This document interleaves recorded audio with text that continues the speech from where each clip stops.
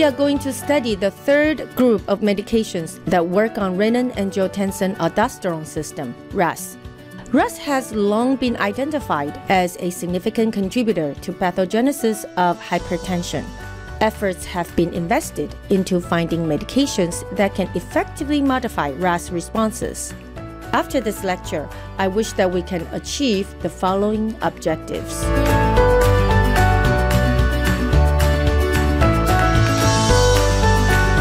A renin inhibitor blocks the RAS responses by binding to the renin, prohibiting renin's catalysis effect on conversion of angiotensinogen to angiotensin 1.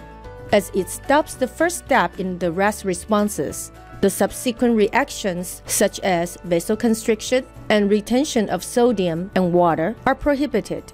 Then, blood pressure, preload, and afterload all decrease. Pharmacologically, a renin inhibitor belongs to the category of antihypertensives. The only direct renin inhibitor available is aliskiren, which is taken orally. Here is the diagram that we have been seeing in the previous two lectures. This is the normal physiological mechanism of RAS, maintaining the normal blood pressure. A renin inhibitor directly affects the renin-angiotensin-aldosterone system. It stops the chain reactions of RAS at the early stage. Following the effects of renin inhibitor, conversion of angiotensinogen to angiotensin 1 is blocked. The waterfall effects lead to decreasing angiotensin 2. Therefore, blood vessel dilates, blood pressure drops, and afterload decreases. Decreasing angiotensin 2 also affects the aldosterone secretion, interrupting reabsorption of sodium and water in the kidneys and resulting in decreased preload. So far, we have seen three different groups of medications working on RAS: renin inhibitor, ACE inhibitors, and angiotensin 2 receptor blockers. Here is a comparison chart of the therapeutic mechanisms among medications from these three groups. Working on RAS, renin inhibitor works at the first step of RAS, preventing angiotensinogen converting into angiotensin 1. ACE inhibitors work on the second conversion, preventing angiotensin 1 converting into angiotensin 2. Angiotensin 2 receptor blockers block the receptors that angiotensin 2 binds to. The levels of angiotensin are affected by these medications. A renin inhibitor decreases both levels of angiotensin 1 and angiotensin 2. ACE inhibitors decrease level of angiotensin 2 but increase level of angiotensin 1. With ARBs, there will be not as much receptors to bind to. The result will be increasing level of angiotensin 2. As ACE inhibitors decrease level of angiotensin 2 and increase level of angiotensin 1, a non-ACE pathway of converting angiotensin 1 to angiotensin 2 will be activated. In addition, the low angiotensin 2 level increases the plasma renin activity. Under effect of ARBs, increased angiotensin 2 means increasing competition for receptor bindings, as well as increasing aldosterone secretion. While renin inhibitor produces no rebound hypertension, both ACE inhibitors and ARBs will lead to rebound hypertension once the medication is stopped abruptly. A renin inhibitor is well tolerated. There are no major adverse effects reported in clinical trials. The most common reported side effects are headache, dizziness, and fatigue. The dose-related GI disturbance is diarrhea. Cough is rare.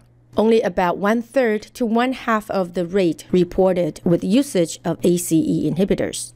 Hyperkalemia rarely occurs, but incidents increase when the renin inhibitor is used with combination of ACE inhibitors.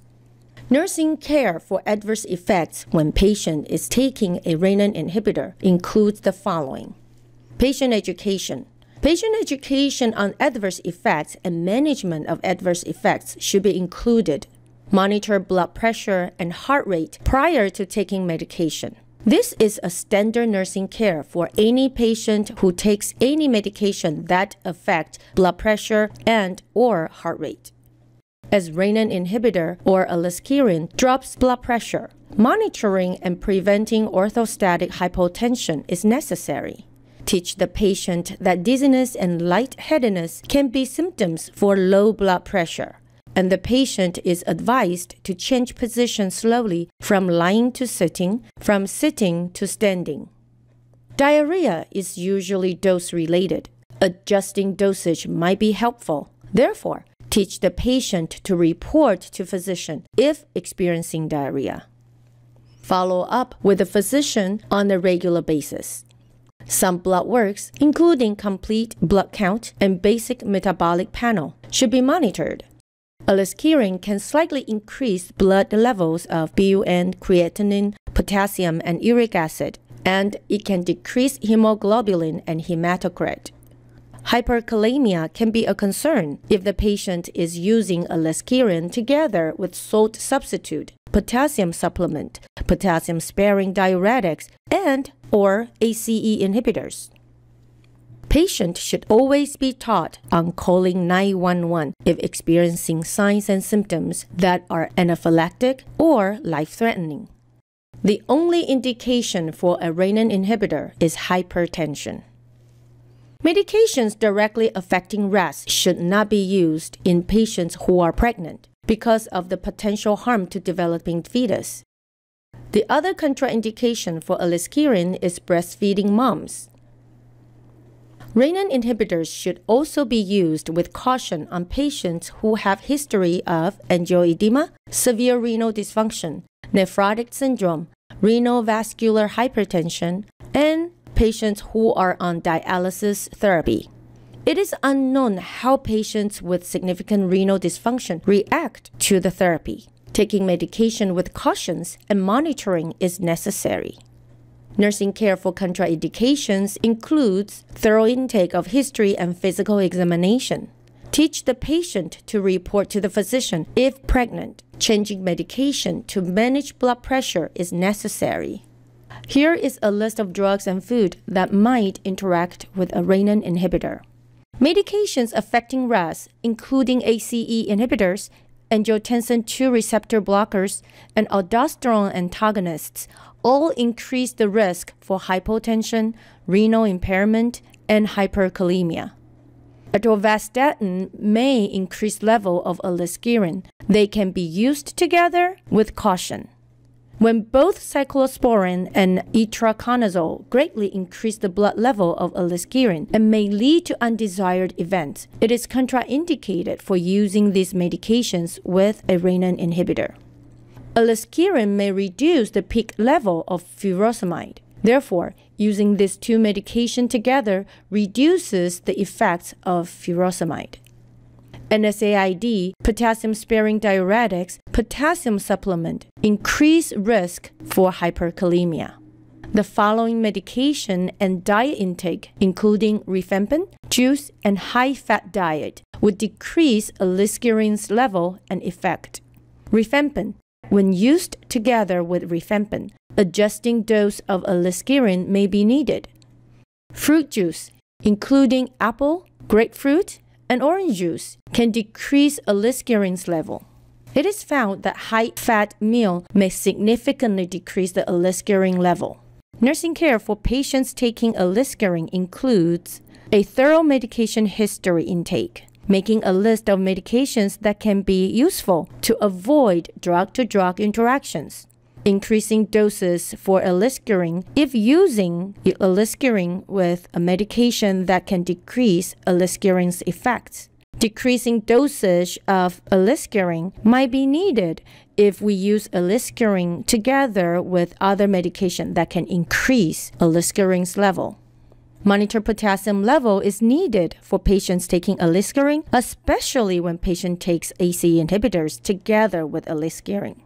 Avoid salt substitute. Correcting fluid volume imbalance or salt depletion might be needed before initiating therapy with aliskiren. Here are highlights of nursing care when taking care of patients who takes aliskiren. Follow up with the physician on a regular basis.